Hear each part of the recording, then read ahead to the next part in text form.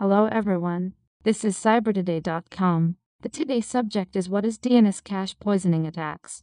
Let's start with, what is the DNS?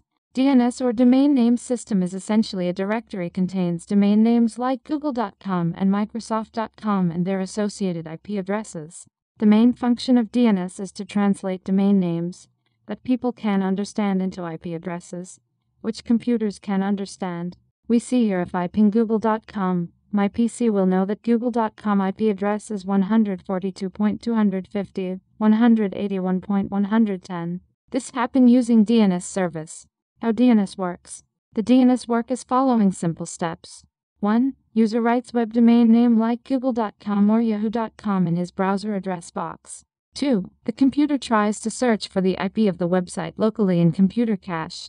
3. If the IP of the website was not found in the computer local cache, then the computer will contact the network DNS server or ISP DNS to get the IP. 4. DNS server provides the IP address of the website.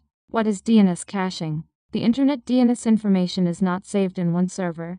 Each ISP and company has their DNS server which get and cache data received from other servers.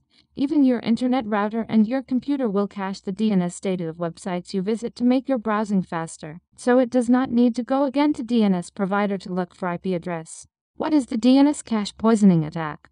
DNS cache poisoning, also known as DNS spoofing, is a type of cyber attack that exploits vulnerabilities in the domain name system.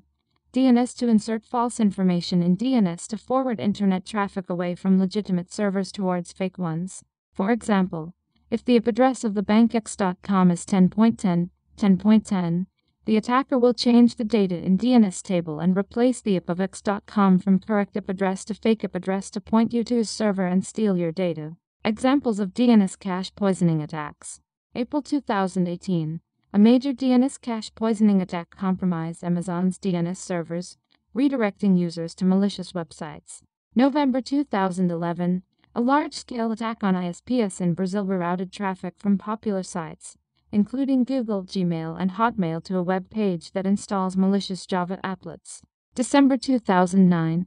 Hackers redirect traffic from Twitter to their own website. July 2008. A major DNS cache poisoning attack on anti-DNS servers. Many websites become unavailable to millions of web users. How to protect your network from DNS cache poisoning. 1. DNS servers should be set up so that only services that are required are allowed to run.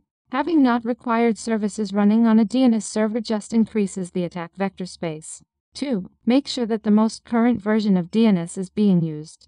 The newer version of Bind has features such as cryptographically secure transaction ID and port randomization, which can help prevent cache poisoning attacks. 3. End-user education is also very important in preventing these attacks.